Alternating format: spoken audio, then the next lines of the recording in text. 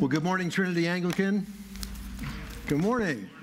And good morning to those who are joining us online or live stream. We're glad you're with us. It's a joy to fill in for our pastors who are away. And Pastor Tim, when I talked to him about filling in, I said, do you mind if I break from the Summer for Psalms series? And he gave me permission to go in a different direction. So I'm going to do just that. I want to talk to you this morning about a part of our worship service every week, the preaching. And I can do that since Pastor Tim is not here as well. So, but each week we get a sermon. And if you don't belong to Trinity Anglican, you go to another church, chances are you do too. We have here the liturgy. We have a time of singing praise to God, time of prayer, time gathering around the Lord's table. We read the scriptures, but there's always a sermon. So what is that about? Why do we do it? You ever thought about it deeply? I want us to go to the scriptures to get a better understanding of that part of worship. I think it's one of the most misunderstood parts of worship today. In a lot of churches, when you hear people talk about the service, they'll say, well, we'll have our worship time and then the preaching. The preaching is something extraneous. Here at Trinity Anglican and Anglicans in general, they thankfully look at preaching as part of the worship service. But I have to say a lot of Anglicans, because it's such a deep tradition, they're not sure why they do it, because we've always done it that way. Or, you know, we can't actually tell you why we must do it. That's what I want to focus on. My title is Why Proclaim the Word of God. Why proclaim? Why do we have to do this? Why should we do this? Why must we do this? So if you have a Bible with you, I'd like you to use it this morning. I'd like you to turn to 2 Timothy chapter 3. 2 Timothy chapter 3. And I want to focus on two principal reasons for preaching. And then I want to add to that a warning that is given by Paul to Timothy, and then add my own just helpful applications to sum it up. So two reasons for preaching, a warning that Paul gives to Timothy, and then some practical, helpful application. 2 Timothy, it's a small little letter. It's from the Apostle Paul to his apprentice, a young guy named Timothy. And Paul couldn't be at Ephesus anymore, so he appointed people to pastor his churches that he planted, like Titus and Timothy. And Timothy is a young pastor, probably younger than our Timothy, Pastor Tim. And he's intimidated by the assignment that he has. He's in this massive city, intellectual center, and he's shepherding a church, and it's a counterculture church. He is called by Paul in this letter in 1 Timothy to be faithful, because he's tempted to shrink back. Have you ever been tempted to shrink back from being a Christian? He's tempted to shrink back. And Paul wants him to endure, and to endure hardship, and to stay godly, and to do things like fulfill your ministry and please, Timothy, preach the word. That was the charge that Paul gave to Timothy. And the question I want to ask is why? I want to try to answer it with you from God's word. So, reason number one, are you ready? Why do we preach? Why bother with this exercise on Sunday mornings? Reason number one is because God has spoken. We believe God has spoken. You go to chapter 3, verse 14. Paul writes, as for you, Timothy, continue in what you've learned and firmly believe, knowing from whom you've learned it, how from childhood you've been acquainted with the sacred writings, which are able to make you wise for salvation through faith in Christ Jesus. All Scripture is breathed out by God and profitable for teaching, reproof, correction, training in righteousness, that the man of God may be complete, equipped for every good work. Now let's just think about that. One reason we preach is because God is a talking God. What is the origin of the Bible? Well, the origin is God. God wonderfully doesn't play charades with the universe. You ever play the game charades? Does anybody know that game? Does anybody play it anymore? We used to play it at Christmas time, and it was you start out, one person stands up in front of everybody, and you go, he can't talk, but he has to send a message. So is it a book? Is it a song? And you can't say these words. Is it a movie? And the people have to guess what you're trying to refer to. Is it books, a famous book, song, or movie? God didn't do that. God created the world, and then he spoke. He spoke it into existence, but then he revealed himself by sending his son and by giving us the scriptures so that we can know the mind of God. We have special revelation from him. We have general revelation. The heavens declare the glory of God, but that doesn't tell us a lot of things. Like, how do we deal with our sin and our lostness and meaning? And that's where the Bible gives us special knowledge of who God is. And so he writes to Timothy, all scripture is God-breathed. What does he refer to? Well, first of all, of course, the Old Testament, but also the New Testament. Because by this time, they knew that the words of Jesus were the fulfillment of the Old Testament. By this time, Paul was sometimes referring to his own writings and saying they should be read along with the Old Testament. He called his message the Word of God. Peter regarded Paul's letters as Scripture. So all Scripture is breathed out by God. By the way, some of your translations have it there. All Scripture is inspired by God. And they're both okay translations. Inspired, tells us that it's a very unique writing. But that translation has limitations, and I'll tell you why. Because you might have a favorite book. Say one of my favorite books is The Chronicles of Narnia. Some of you are big Tolkien fans, and you say, that's inspiring when I read it. Well, so the Bible is inspiring. It's special. But Paul goes further here. It's not just inspiring. This word is breathed out by God. Literally, it's expired. It comes from the mind and heart of God. It is God speaking. We have the Word of God through the words of people, where he, in using the Holy Spirit, worked through the personalities and the disciplines and the research and the collection of those who are writing it, so that his message came through them accurately. All Scripture is breathed out by God. It's breathed out by God. And that makes this book not just inspiring, but a one-of-a-kind book that we have to set apart and take seriously. Do you take the Bible that seriously? I remember watching the coronation of Charles III in May. Did anybody watch that? I'm just curious, the two people that watched it in this room. Oh, more than two. Okay, good. It was fascinating.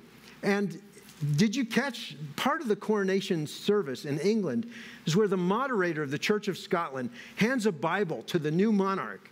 They did this to Queen Elizabeth, to Charles III, and all the Charles before him. And the moderator of the Church of Scotland gives them the Bible as part of the investiture and says, this book is the most valuable thing the world affords. Here is wisdom, the royal law. These are the lively oracles of God, an inestimable treasure. I mean, those are powerful words. Whether they believed them or not, I don't know. I don't know. But I know that what the moderator said is true. This book is unique because God has spoken through his prophets by the Holy Spirit so that we have an accurate word. And that's why we call it the Word of God. Or we call it the Holy Bible. Holy means it's unique. No other book like it. It's totally unique.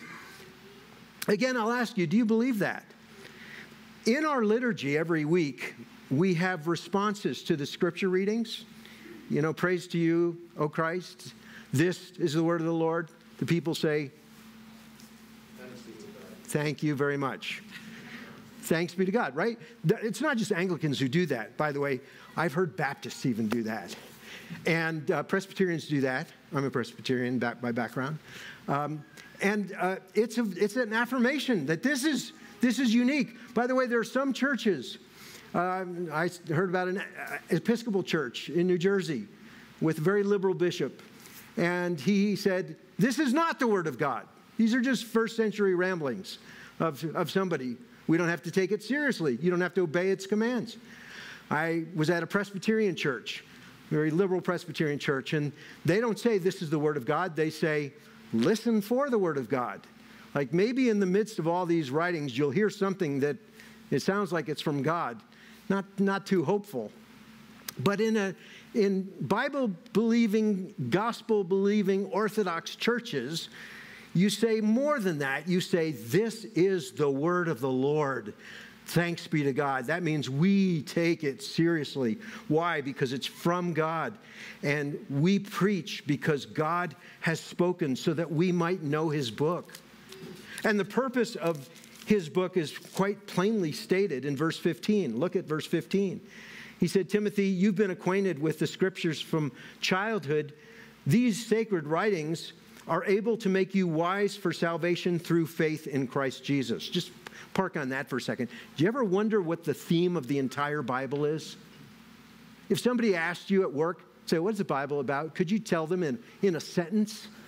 There it is. That's the theme of the Bible. Salvation through faith in the Messiah Jesus.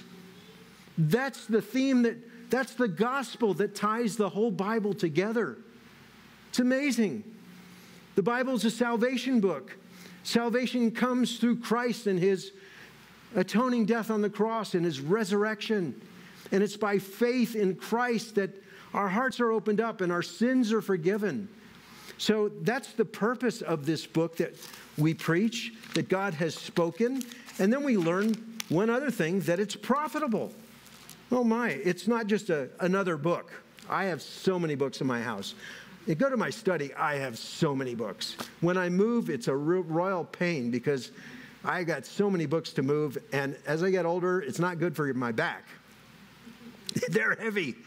But this is a one-of-a-kind book. This is a profitable book because it is God-breathed. It comes from God. It points to Christ. It's there to help us. It's our means of growing in him. Why do we have quiet time? Why do we go to Bible studies? Why do maybe some of us have family Bible reading? Why do we have the ministry of preaching in a church? Because we need God's word, that's why.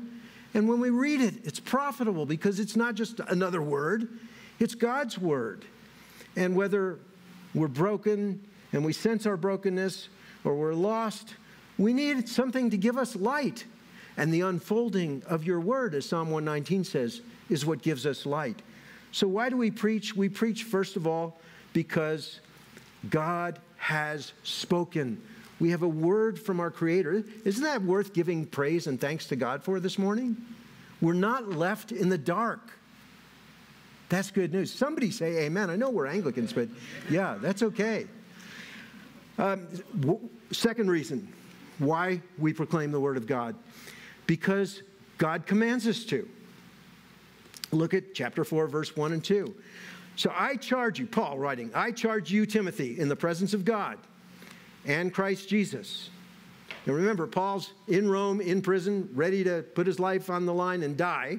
And so he's not messing around. Timothy, sober up. He's going to judge the living and the dead. Preach the word. Be ready in season and out of season. Reprove, rebuke, exhort with complete patience and careful teaching. Timothy, that's your job. So we preach, secondly, because God commands us to. The pastor has to take that command very, very seriously. Timothy had to too, and Timothy was a little bit, shall we say, intimidated by the culture. Because the culture at that time, much like ours, didn't really believe in truth. Didn't really take truth seriously. They were a little bit resistant to this idea of preaching anything that claimed to be true for absolutely everybody. And Paul wanted Timothy to be unashamed, to be strong. And he knew that by preaching, the church is built up. It's one of the instruments of grace, the means of grace, the God-ordained instruments to grow you and me as believers. So he says, preach the word. Now, I find it helpful at this point to remember together that preaching had a special place. As you read the Old Testament, it has a very special place. As you read the New Testament, it also has a special place. Well, what do I mean? Well, consider a passage in Deuteronomy. If you have a Bible, turn to Deuteronomy 18. Deuteronomy is the second giving of the law. Moses is preaching, giving God's word right before Israel goes into the promised land. Here's their last attempt to hear from Moses. And this is what he writes. The Lord your God, verse 15, Deuteronomy 18, will raise up a prophet like me from among you. Remember, Moses isn't going over with them. From your brothers, listen to him, just as you desired of the Lord your God at Horeb on the day of the assembly, when you said, let me not hear again the voice of the Lord my God, or see this great fire any more, lest I die. And the Lord said to me, they are right in what they've spoken. So I will raise up for them a prophet like you, Moses, from among their brothers, and I will put my words in his mouth, and he shall speak to them all that I command. Now, what's God saying? He's saying the people couldn't take the naked word of God to their ears. They were ruined when they heard it. Remember in Exodus when God gave the 10 Commandments, and they heard thunder, and they saw flashes of lightning, and they saw the mountains smoking. It says they were afraid, they trembled, they stood far off, and they said to Moses, Moses, you speak to us, we'll listen, but do not let God speak, lest we die. So sometimes we get this silly notion in our head, like, oh, if only I could hear the voice of God, if I could only, my eyes could see him as he is, then I would believe and I would be on fire as a believer. And we say these silly things. The truth from a biblical perspective is, if you were to see God in his holiness, you would be undone and ruined. You couldn't take it. If you were to hear the naked voice of the three times holy God, you would unravel. So, because God is so holy and we are so frail, God in his mercy says, I know what I'll do. I'll give them a prophet. I'll give them a middleman, a spokesman. I'll put my word in his mouth. He'll speak and they'll be able to hear. They won't be ruined by hearing him. They'll be able to take it and they'll be able to learn of reality and truth and of me. See, that's the Old Testament view of preaching and what a prophet did. Preaching was a mercy gift by a holy God to a sinful people so that they could make sense of reality. You know, and then you go to the New Testament, and the New Testament has a special place for preaching. It builds on that, of course. What does Jesus do when he starts ministering? Matthew 4, from that time on, he began to preach. He appoints 12 apostles. What do? Well, they're with him. He sends them out to preach and drive out demons. He tells them the gospel is going to be preached by you to all the nations. Wow. The early church, they've got a distribution problem. He says, make sure people are cared for, but don't neglect the preaching of the word. And so the apostles appoint deacons so that the word of God can still go out. Romans 10, how can anyone hear unless they, without someone preaching to them? How can they preach unless they're sent? How beautiful are the feet of those who bring good news. I mean, this is the high place of preaching that the scriptures talk about. Paul himself says, I was appointed apostle and as a preacher and a teacher. And he tells Timothy, you are too. So, buddy, preach the word. Why do we preach? Every Sunday, why proclaim the word of God? Because, secondly, God has commanded it. And a faithful pastor's got to obey, and a faithful church must obey. And there must be some good sense behind it. We need the word. The word is all of Scripture, which includes the gospel, pointing to the cross and the resurrection of Christ, focused on the Lord Jesus himself, the living word. Preach the word of God. That's why we preach. Now, it's hard to find a definition of preaching in the Bible. A definition, right? Maybe the one-word definition, the best one is a herald, one who proclaims good news. One definition I heard when I was just starting out as a pastor was by a man named Phillips Brooks, who was a New England pastor. And he said, preaching it's God's truth mediated through human personality, proclaimed, announcing the good news. And that was helpful to me as a young pastor. I remember hearing John Stott say, John Stott was a very important Anglican evangelical leader. He had a big influence on the founding of this movement that we're a part of. He said, to preach is to open up the inspired text with such faithfulness and sensitivity that God's voice is heard and God's people obey him. That's good too. J.I. Packer, another one of these great English Anglicans who actually helped write the catechism for the Anglican Church of North America. He says, preaching is an activity that lets texts, biblical texts, talk. You hear sometimes we talk about expository preaching. That means a message that emerges from the Bible and explains the Bible. Now, that means a pastor's job is not to, quote, wing it, right? Sometimes my congregation, I was a pastor for 22 years, they probably heard a sermon that I gave and they said, it sounds like he was winging it. Now, like, not much preparation in that one. Or sometimes I've heard someone say to me, you know, can't you just pull one out of a hat, like you pull a rabbit out of a hat? And I'm saying, it's not the way it works. It's not the way it's supposed to work. Or sometimes they have referred to, in the trade, Saturday night specials. You know, you're too busy all week and you're just preparing at the last minute Saturday night. That's not the way it's supposed to work. What's to happen is the pastor is to seriously study and engage with the Word of God under the influence of the Holy Spirit. It involves a lot of work. It involves a lot of trained study. It involves a wrestling with the text intellectually, morally, letting it shape you, dealing with your own soul, doing the heart work that you need to do ahead of time. It involves praying it through and then thinking, how do I communicate, and what do I communicate to the flock that God has given me? I mean, it's a lot of work. Some of you here know exactly what I'm talking about.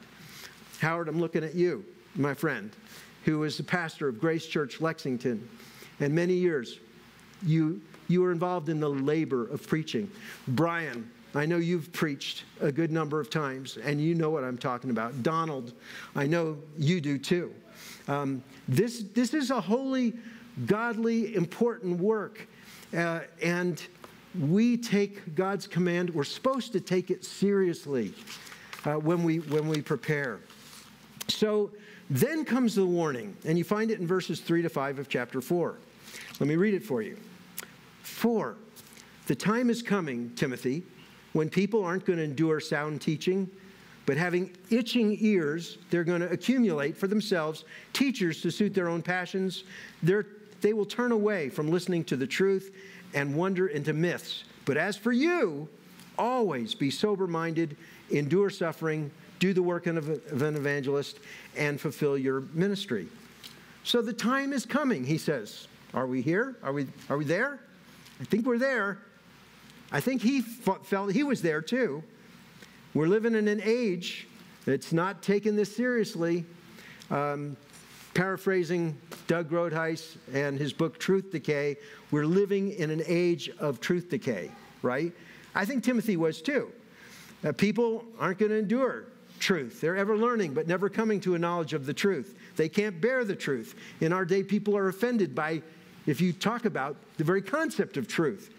So they have itchy ears, which means they want novelty.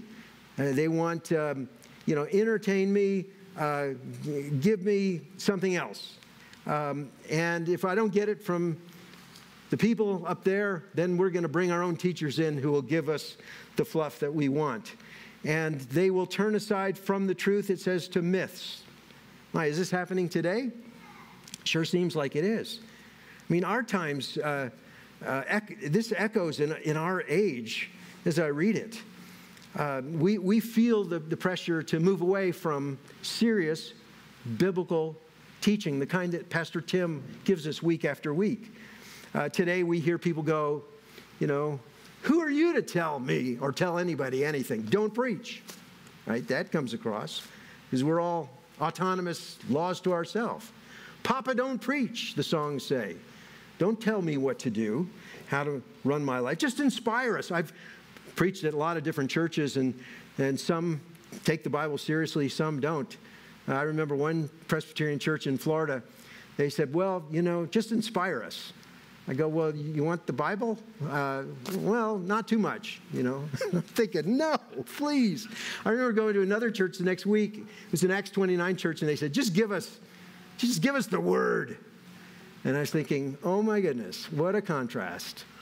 What an interesting thing the church is right now. And so we need the Word of God. God's Word says we need the Word of God. We preach because He commands us to. And part of our role is to encourage our pastors who are trying their best. They have good weeks, they have bad weeks like all of us, but they are trying to be faithful. And our job is to encourage them, just like Timothy, to fulfill their ministry and do so faithfully. I mean, this is God's charge to Tim and Kyle and anybody who stands in this pulpit. It's to proclaim the Word of God. I hope you'll encourage your pastors. They need it. They don't get a lot of it. They need it. So I want to end with a very practical application. So what do we do? What should we do during a sermon as we're listening to it? And I'd like to give you what I think. These are not Scripture. This is my suggestions after some years of pastoral experience and as a Christian who's groped along. Here are 6 practical things to do during a sermon to get the most out of it, or to do as you approach listening to a sermon on Sunday and to your worship. Number 1, faithfully attend a church where the Word of God is preached. So if you're visiting today, this is a church like that. If you're looking for a church, find a church like that. Not every church believes that God has spoken and the Bible is God's Word. Faithfully attend a church where the Word is preached. That means be careful about sporadic church going. I saw a poll recently. It said the average churchgoer goes 2 Sundays a month. So it's down. And from a pastor's perspective, we think, oh my goodness, I'm preaching through, let's say, Colossians or the Psalms, and they're missing half of it. They're missing the Word of God as I want to unfold it because I know them really well. So be careful about sporadically attending a church, and attend one where the Word is preached. Number 2, if you want to get the most out of a sermon, come with a ready, receptive heart and mind. A good preparation begins on Saturdays, not on Sunday morning, 10 minutes before you go. It means you try to organize your life a little bit. If you have young children, it's much harder. Means if you're older, you try to get a good night's sleep so you don't nod off. If you have a lot of kids, it means you're going to be fighting a battle on Sunday morning. You know it, and it's going to be hard, and you may get no sleep the night before. But have a plan. Have a battle plan for Sundays so the enemy won't take advantage of just chaos and, because he does. So come with a ready heart and mind so that your ears are open and your heart is ready to receive what God has for you. Number 3, BYOB. What does that stand for? Bring your own Bible. Bring your own Bible. Now, why do I say that? I know you have the Scriptures on the phone. I do too. It's very convenient. I know there are pew Bibles here. Those are backups. The advantage of having your Bible with you is, a physical Bible, is that as you open it, you get to know it better. You get to know the passages that he's directing you to. You not only hear the Word, you see the Word. You have 2 senses engaged. So you take more in when you have a physical Bible. Christians have been called people of the book. Where's the book? This is the sword of the Spirit. Where's the sword? Can you imagine a Roman soldier going out to battle, and he's got all the armor, but he's left his sword at home? Like, he would be tossed out. But that's a picture of a Christian. Paul writes in Ephesians 6, put on the armor of God, all of it. And don't forget the sword of the Spirit, which is the Word of God. So don't ignore your Bible. Try bringing it to church. Follow along. Let it become more a part of your life. Number 4, take notes. I remember when I was a new college student, freshman year, I had a history prof. And he started his lecture, and I had my books closed, my notebook closed, my pen wasn't out. And he looked at me and he said, "Oh, I see some of you have the gift of total recall." And I thought, okay, well, I knew I didn't have the gift of total recall. I don't have that great a memory, didn't then. And he said, "No, open a book and write it down. I'm going to test you on it. This is important." Now, you won't be tested on what happens on Sunday morning, but there's truth to the fact that the shortest pencil is longer than the longest memory. When you write it down, you remember. You remember the text you were in, the key points, the application, what you're to do, because there's pointed application in every sermon that Pastor Tim or Kyle give. What should you change? What relationship should you fix? What action should you take? What one thing should you take into the week? If you're not taking note, how do you remember? How do you remember? Which takes me to application point number 5. It's just a suggestion, but get a sermon notebook. Get a sermon notebook and use that to take a note. Bring it with your Bible. So this is mine. It's a moleskin book. It's 5x8. And I bring it with me Sunday along with my Bible, and I write down, I've got a record of just about every Sunday since last September, generally what was preached, the text that was preached, and then I have a page where I took some scribbled notes. Sometimes there's a lot, sometimes there's a little, and some are circled like, go back to this, you want to remember this. God wants you to hear this again. And then at the end of the year, I take it and I go through it and I go, "Lord, how in the world, what do you want to do in my life?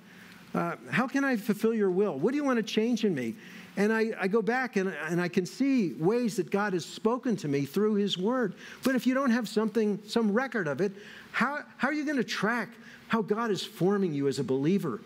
So you might have a better way, but this is my little pathetic sermon notes 2022 to 2023 at Trinity Anglican Church. It's my pathetic attempt to try to, A, remember names of people I meet, and B, remember what God has said through the preaching of his word.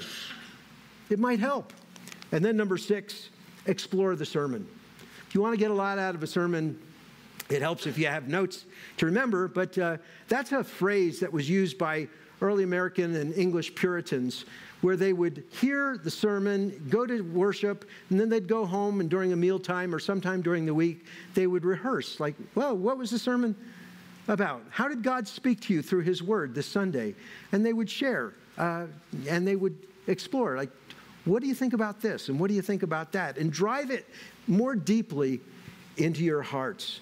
Well, these are just 6 little disciplines for hearing that might help you, that might take you to the next level.